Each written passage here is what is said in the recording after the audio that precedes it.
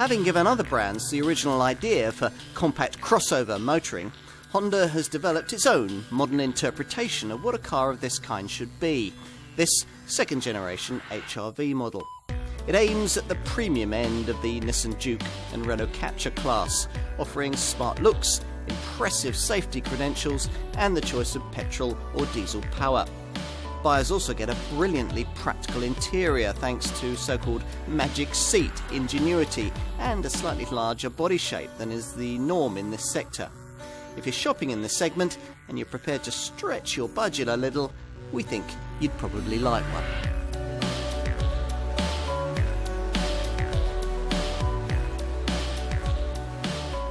Okay, stop me if you've heard this one before.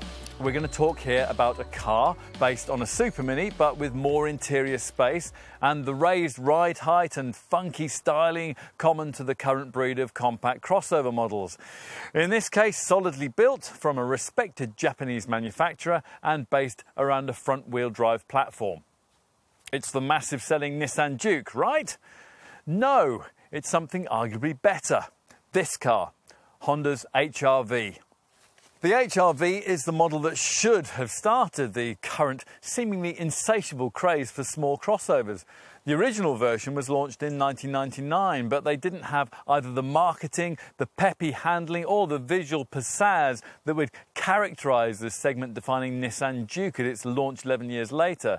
That original HR-V, marketed as the Joy Machine, was withdrawn from Honda's range in 2006 and amazingly not replaced. It was a wasted opportunity. Still, the brand has learnt from it, with proof of that delivered a decade later with the launch of this second generation version in the summer of 2015. This Mark II model will be a rare sight on our roads, with numbers limited by the Mexican factory's priority to satisfy the American market. Even so, this modern era HR-V's prospects are inevitably a lot better than those of its predecessor, and not only because demand for a car of this kind is now well established.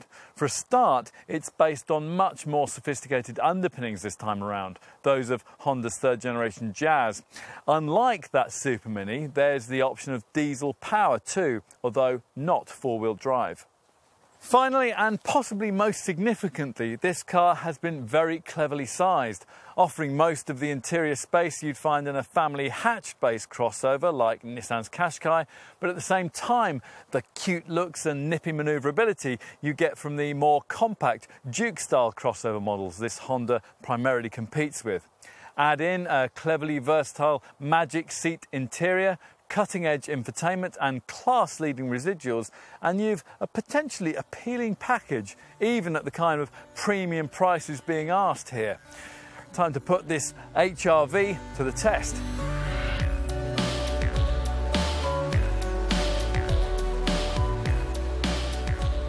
For all their protestations of sportiness, most small crossover models are, to be frank, pretty forgettable to drive, which is rather predictable when you think about it. Take a Super Mini and then give it extra weight and a high-sided body, and it's not an ideal recipe for dynamic prowess. Fortunately, most potential customers seem to be easily satisfied in this regard, and the result is a bar that's been set fairly low for ride and handling in this segment.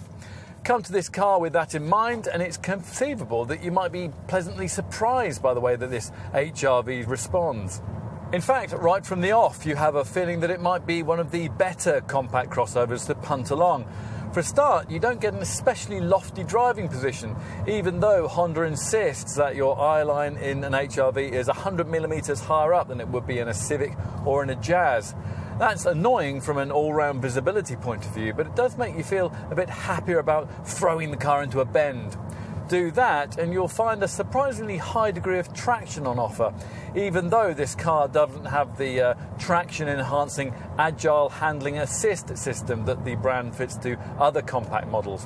While we're on the subject of grip, I'll also point out that, like many of its contemporaries, this car comes only in front-driven form, the provision of four-wheel drive in this model being limited to the US market. If you're prompted to push on through the corners, you'll inevitably experience a little more body roll than you get in an ordinary hatchback, but it is decently controlled and predictable. More of an issue is ride quality, and that can struggle with poorer surfaces. And the lack of feedback through the power steering. I mean, the light response is great in town, of course, but at speed through the corners, it really needs to be a little more feelsome. Particularly as so much else about this car is so engaging. The driving position, for example, and this lovely snickety shift action of the little manual gear stick. It offers you 6 speeds to play with, and you'll be getting plenty of use out of them if you go for the petrol version of this model, offered only with a 1.5 litre iVTEC power plant giving out 130 PS. Given that the HR-V is based on the Honda Jazz Super Mini, you might have expected it to use that car's 1.3 litre iVTEC unit, but that engine didn't have enough pulling power to push this rather heavy little crossover along. It can, after all, weigh up to 1.4 tonnes when fully fuelled. To be honest, test driving a petrol HR-V might leave you wondering whether even the 1.5 litre unit has quite enough torque for the job in hand. The on-paper performance stats, rest to 62 miles an hour in 10.7 seconds, en route to 119 miles an hour, look fine, but like many of this Japanese brand's iVTEC power plants, this one has to be revved quite a lot if you're going to get all it's got. An attribute which is rather at odds with the way that many of Honda's more mature owners like to drive. In fact, the modest pulling power on offer, 155 newton meters of torque, isn't all delivered until you thrash the thing to 5,000 RPM. Now, to put that into perspective, the 1.2 litre TSI engine you get in a rival Skoda Yeti develops everything from just 1,400 RPM. In other words, if you're going to push along a bit in this car, you've got to adopt a somewhat different style of driving. Still, at least having to swap cogs a lot isn't much of a hardship given the lovely gear shift action. Why can't other brands produce a gear change as good as this? I should point out, in a petrol-engined HR-V, you don't have to have a stick shift. Green pump model buyers are offered the option of CVT automatic transmission, and news that this setup comes with steering wheel mounted gear shift paddles make it sound quite sporty. The reality, though, is rather different. This is one of those rubber belt driven auto boxes, and like all transmissions of that type, it doesn't take kindly to being hurried, emitting the usual strained CVT whine under hard acceleration, despite Honda's efforts to improve things with a more natural multi-gear feel. Around town, the whole setup is of course far more in its comfort zone and really comes into its own, shifting smoothly and delivering considerably better levels of efficiency than the manual model can manage. Unless you are really urban bound though, we'd urge you to stick with a manual HR-V model, and indeed you'll have to do that if you go for the diesel variant that I'm trying here. The lack of a diesel engine was one of the things that most significantly restricted the prospects of the first generation version of this car. This Mark II model puts that oversight right in style by offering a 1.6 litre iDTEC unit now recognised as one of the best of its kind on the market. Don't be deceived by the fact that its 120 PS power output is a little less than you get in the petrol version.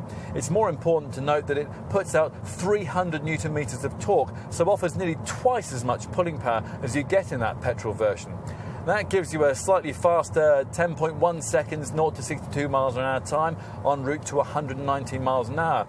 But the real benefit is far more relaxed progress, easier overtaking and much less need for cog swapping. For us, this is the ideal engine for this car.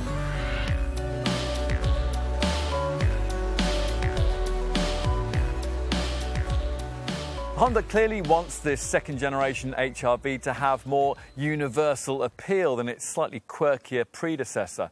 The idea this time around being to reach a wider cross-section of buyers. If you like the idea of a small crossover model but find a Nissan Juke too willfully outlandish, a Peugeot 2008 rather bland and a Jeep Renegade rather ugly, then perhaps this could be your car. The so-called coupe-like SUV looks are stylish enough to stand out without making a statement that's likely to offend anyone. Under the skin, this car is based on the third generation version of Honda's Jazz Super Mini, so there is an appropriate family resemblance between the two models here at the front end, with what the brand calls its solid wing face nose design. With this car, though, the flowing black grille looks a little more purposeful, the starting point of distinctive swage lines that flow up the higher set bonnet into the raked back windscreen. The side perspective reveals an interesting piece of market positioning. With 4.3 metres of length, you get a more spacious body shell than you might expect a compact crossover model to deliver. This car is around 160 millimetres longer than the segment-defining Nissan Juke. Honda reckons that makes this HRV a viable alternative to family hatchback-based crossovers from the next class up, models this car has been priced against. The tape measure, though, suggests otherwise. In that larger class, Peugeot 3008 is longer by 71 millimetres, a Nissan Qashqai by 83 millimetres, and a Renault Kadjar by 155 millimetres. However you define this model, its styling certainly reflects the kind of sporty feel that crossover customers now seem to want.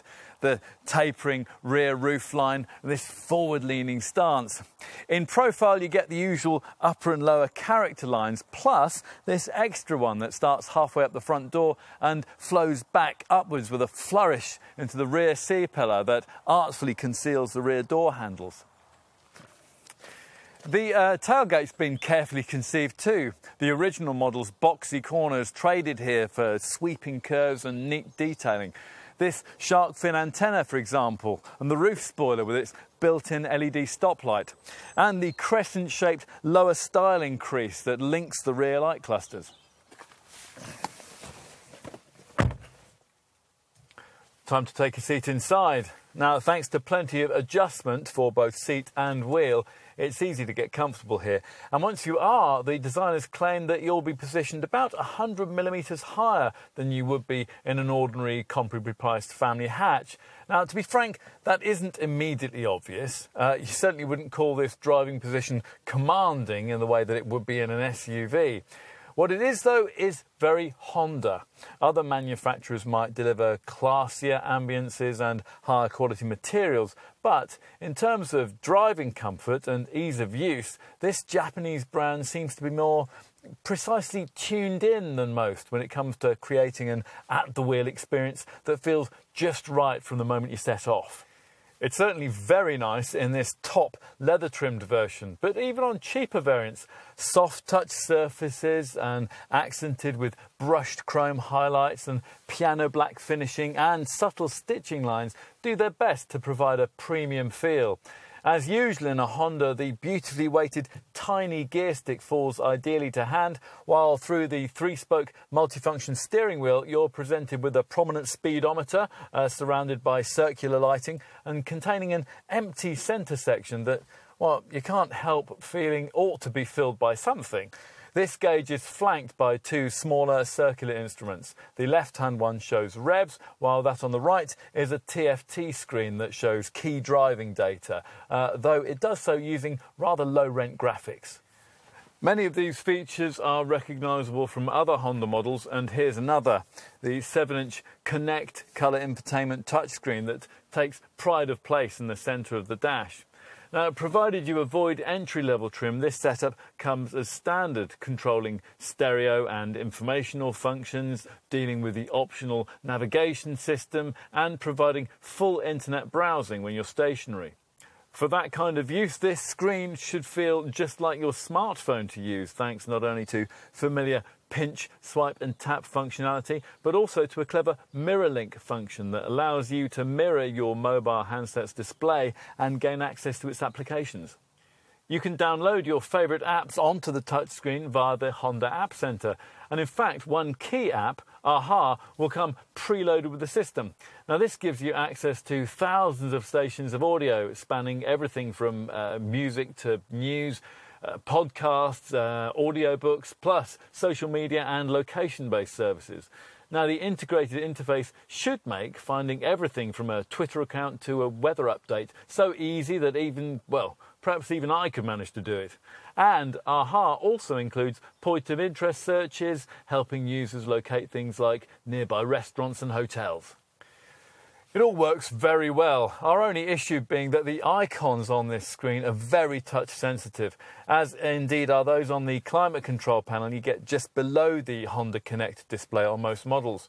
that makes some of the functions a bit trickier to activate on the move than conventional switches and buttons would be. I mean, you have to be ultra precise touching the on-screen graphics, otherwise your commands are just going to go ignored. Something else that not everyone will like is this rather curious 70s style wide flow air outlet situated ahead of the front seat passenger. It groups 3 different vents together, each operable via its own rather cheap-feeling control tab. As for storage space, well, that's reasonable. True, the door bins and glove box could be bigger, but you do get this useful concealed area at the bottom of the centre console, plus provision of an electronic handbrake frees up space for this recessed double cup holder section. And that features a neat integrated clip-out attachment to keep your drink in place. Behind that, there's this lidded box containing a coin tray and a deep cubby. Time to take a seat in the rear, where you'll find that this HR-V is one of the most spacious models in the compact crossover segment. True, as with most cars in this class, you'd struggle to fit 3 adults across the back seat for any length of time, but 2 people will be more comfortable than they could expect to be in, say, a Nissan Juke, or even something more comparably priced like a Vauxhall Mocha or a Fiat 500X. The only slight issue might be headroom. In most variants this shouldn't be a problem despite the sloping rear roofline, but on a plush EX model like this one there could be an issue for taller folk thanks to the way that the ceiling height has been slightly limited by this large glass panoramic roof. Unfortunately, the reclining rear backrest that you get on a Honda Jazz isn't on hand to help alleviate the problem. Still, if that's not an issue and you can stretch to a pricey variant with this glass top, you'll get a brilliantly light and airy feel back here that's vastly different from the dark, cramped little rear seats provided by most rivals. What really marks this HR-V apart from its contemporaries, though, is the packaging brilliance of its so-called magic seat system, made possible by this Honda's centre-mounted fuel tank layout. This liberates the floor of the cabin and allows all kinds of interior permutations. Let's take just one of them, the Magic Seat Tall mode, where the front of the rear seat base rises up and can be locked vertically in position to leave a cargo height of 1,240 millimetres from floor to ceiling. That allows the object in question to be placed behind the front seats. It's perfect for tall, fragile items, perhaps a bulky item of electrical equipment, or maybe a small potted tree you've bought from the garden centre. The other 2 magic seat settings relate to the more conventional cargo configurations we'll have a look at now. Raise the rear hatch and you'll note the wide cargo opening and low loading lip that pave the way towards a spacious 470-litre boot. Given this Honda's 4.3 metre length, you might not be surprised to hear that this capacity is virtually class-leading amongst compact crossovers. There's 30% more space here than you get from a rival Nissan Juke, for example. More surprisingly, this boot is also 40 litres bigger than that provided by a Nissan Qashqai from the next class up. To help make good use of this capacity, there's a recessed area beneath the boot floor, and you can also specify an optional cargo pack that gives you a boot tray with dividers, along with a rear cargo step protector. As standard, you get tie-down hooks and this 12-volt socket. But let's say you need more room and you want to push forward the 60/40 split folding rear seats to, for example, store something like a bicycle. That's when you move into the Magic Seat System's utility mode. And the first thing you notice with that is the ease of the folding process. Often with cars of this kind, you have to mess around pulling the seat bases forward before you can then drop a rear backrest, and that sometimes has to have the rear head restraints detached too. Or if not that, then you're stuck with a backrest that simply flops forward and just doesn't give you a flat loading floor. Here, you've only to release a simple lever mechanism and push forward from the rear, and watch as the backrest and seat base retract together into the rear footwell in one quick, fluid motion. That creates a 1,845mm long flat floor and a total capacity that measures in at 1,533 litres. Again, around 30% more than most competitors can offer. So yes, you can easily store something as bulky as a bike. And longer items too. Now, if you're not using the front passenger seat, there's the option to recline it as part of the Magic Seat System's long mode. With that done, items as long as 2,445mm can be accommodated. That could be just enough for more adventurous owners to fit in things like a pair of downhill skis, or maybe even a surfboard.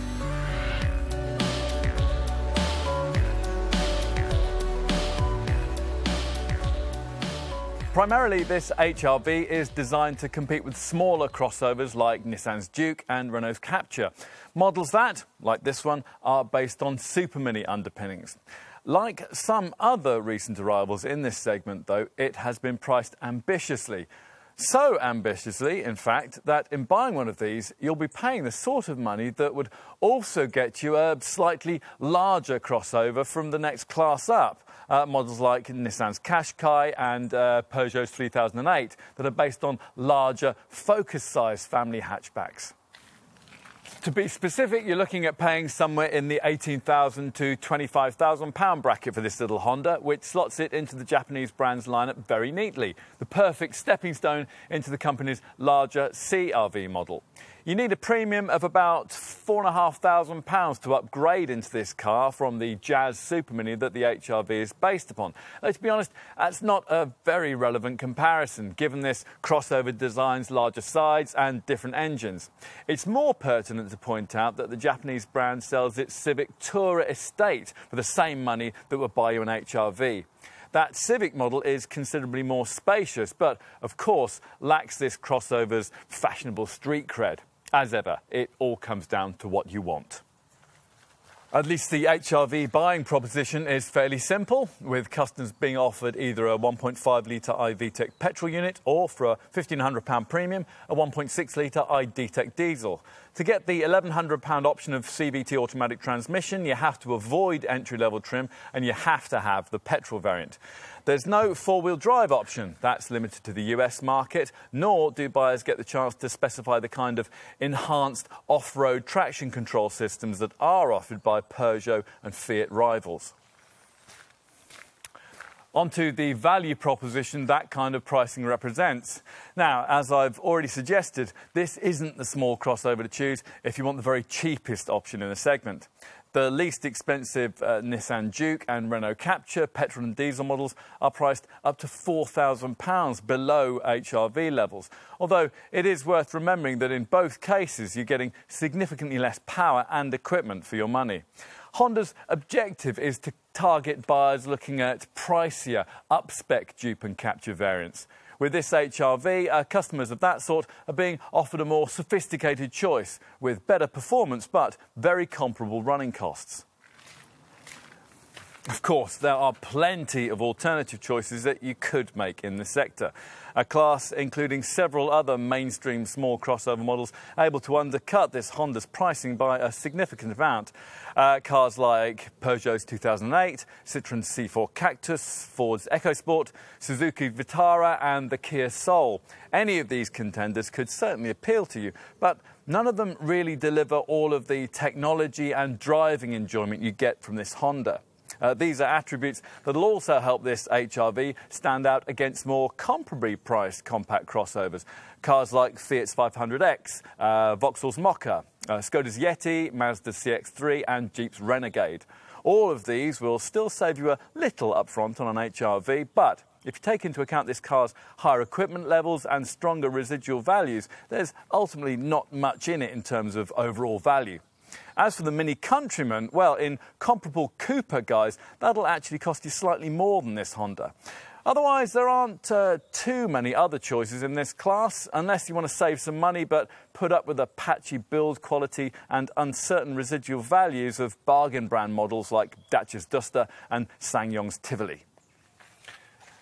If, having considered all of this, you conclude that it is a Honda HRV that you really want, then you're going to need to know just how generous the Japanese brand has been with the standard spec. So, time for the detail on that.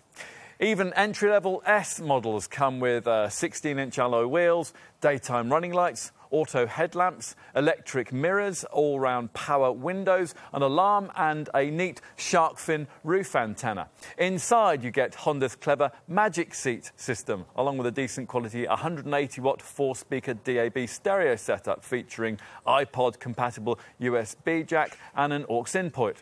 Plus, air conditioning, Bluetooth phone connectivity, a multi-information display trip computer, driver's seat height adjustment, a fold-flat front passenger seat, a multi-function steering wheel and cruise control with a speed limiter to help preserve your licence through roadworks or urban areas. If you've decided on an HRV, but you want to treat yourself to something a bit nicer than S-level trim, then you have the choice of either finding the £1,800 premium Honda asks for its mid-range SE spec, or finding a big £5,200 premium above S-level trim and going for the plushest EX variant that we're trying here. You'll need one of these plusher trim levels if you're going to have a car fitted with the Honda Connect 7-inch colour infotainment touchscreen with its DAB tuner, internet radio access and USB connectivity. You also get app integration and a clever mirror link function that allows you to mirror your mobile handset screen onto the infotainment display. As a package, Honda Connect really completes the interior of this car. And once you have it, you have the opportunity to specify the optional Garmin navigation system that's offered at a premium of just over £600. Other highlights of SE trim include larger 17-inch alloy wheels, front fog lights, front and rear parking sensors, heated power folding mirrors, rain sensing wipers, climate control, leather for the steering wheel and the gear knob, and a package of safety items that I'll cover in a minute. Now, if you can push the boat out and get yourself this top EX trim, there's LED technology for the headlights and the daytime running lights, roof rails and rear privacy glass. Inside, EX buyers get leather upholstery and a panoramic opening glass roof, along with a rear view camera, an auto-dimming rear view mirror and a smart keyless entry and start system. Plus, as you'd expect for that big price premium, you get that Garmin navigation system as standard. Whichever variant you choose, the standard spec will cover most of what you're going to need. But if you do want to go further, then your dealer will be happy to tell you about the various key options on offer. We would want to look at the cargo pack, which gives you a boot tray with dividers and a rear cargo step protector. The roof attachment package might be useful too. It'll enable your HRV to take skis and snowboards, bicycles or roof box. Plus, you might want to consider running boards, puddle lights or a detachable tow bar. We'd definitely like the 3D sound package that adds a compact digital sound processing unit to the car's sound system. This will transform the stereo clarity. And for regular child transport, the tablet holders that clip onto the rear seat backs would also be a boon. Otherwise, the options are mainly aimed at aesthetic trimming and, to be frank, fairly unnecessary. You might like the speaker ring lighting or the illumination pack with its glowing door sill finishes. And there's nothing wrong with the premium pack, which gives you side body trims, doorstep garnishes, smart carpet mats and mudguards. We would think twice about the silvery embellishment of the chrome pack, the sporty bumpers of the aero pack or the SUV-style skid plates of the robust pack. Keeping things simple is often the best way when it comes to preserving those all-important residual values. On to safety, where the highlight standard feature across the range is Honda's City Brake Active system, an extra cost item on most rivals. It's there to scan the road ahead for potential collision hazards at speeds of under 20 miles an hour. If one's detected, then you'll be warned. If you don't respond, or you aren't able to, the car will automatically brake itself to decrease the severity of any resulting accident. And that builds on the usual features you'd now expect on a car of this kind. Twin front, side and curtain airbags, anti-whiplash head restraints, ISOFIX child seat fastenings, a tyre deflation warning system and hill start assist to stop you from drifting backwards on uphill junctions. Plus, there's Honda's so-called ACE body structure based around the company's advanced compatibility engineering approach that forms the foundation for excellent passive safety performance. This is further aided by the impressively strong basic rigidity of Honda's body structure, 27% of which is constructed from high-strength steel. What else? Well, there's stability control, of course, Honda's VSA, Vehicle Stability Assist System, plus the usual ABS braking setup with a brake assist feature to help in emergency stops. These will be advertised to following motorists by automatically activating hazard lights. You also get an EDDB, early downshift during braking system, that automatically increases engine speed to provide engine braking in deceleration, downhill or cornering situations.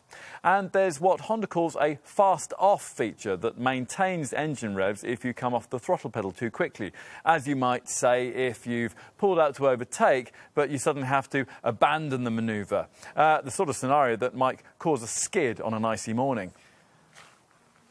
It's all very welcome, and this HR-V goes further still. Providing you avoid entry-level trim, your car will also come fitted with a package of 5 other key features. You get a high beam support system that automatically dips your headlights for you at night in the face of oncoming traffic. Plus, there's a forward collision warning system that monitors the distance between you and the vehicle in front and the closing rate and warns you when you're too close. For peace of mind on longer distance journeys, there's also a lane departure warning system which stops dozy drivers from veering out of their lanes on the highway. And a traffic sign recognition system that pictures road signs as you pass them and displays them on the dash. This last named feature drives what is arguably the cleverest element of this impressive safety package, the intelligent speed limiter. Now, from the traffic sign recognition system, this setup knows what the prevailing speed limit is and won't let you break it unless you persist on the throttle. Now, theoretically, that might make speeding tickets a thing of the past.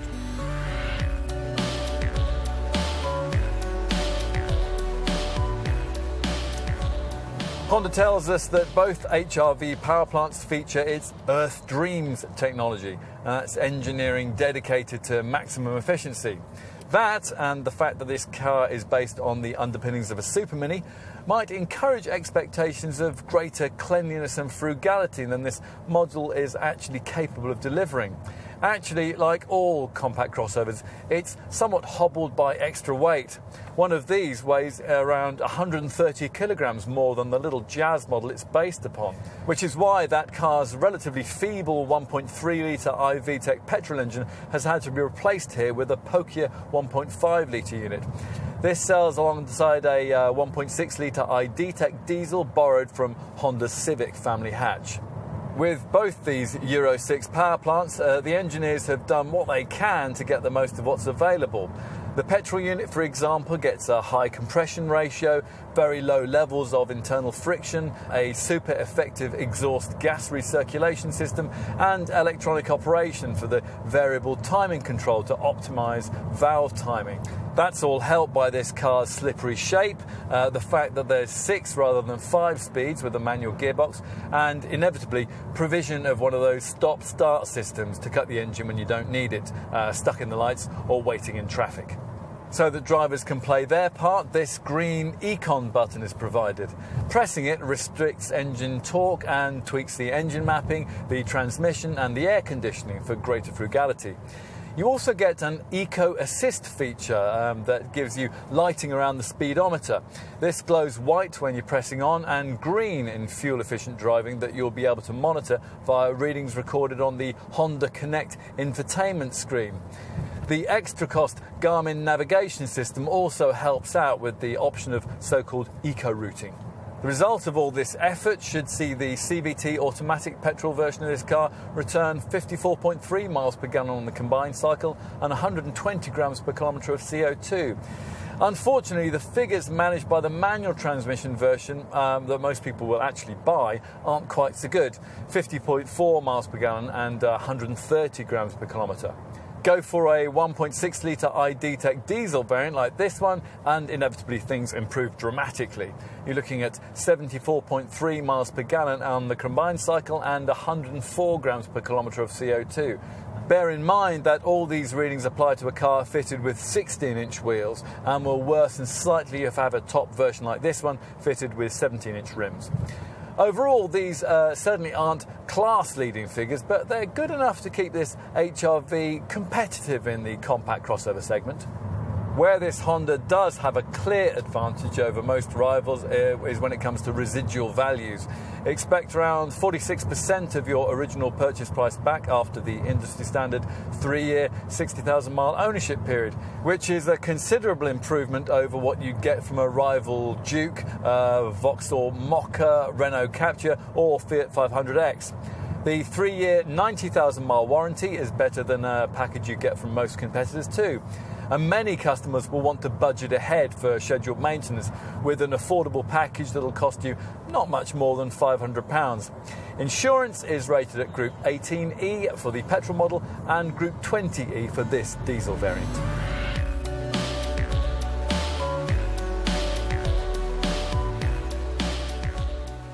There are so many compact crossover models now on sale that you wonder whether any fresh arrival in this segment really can offer anything different.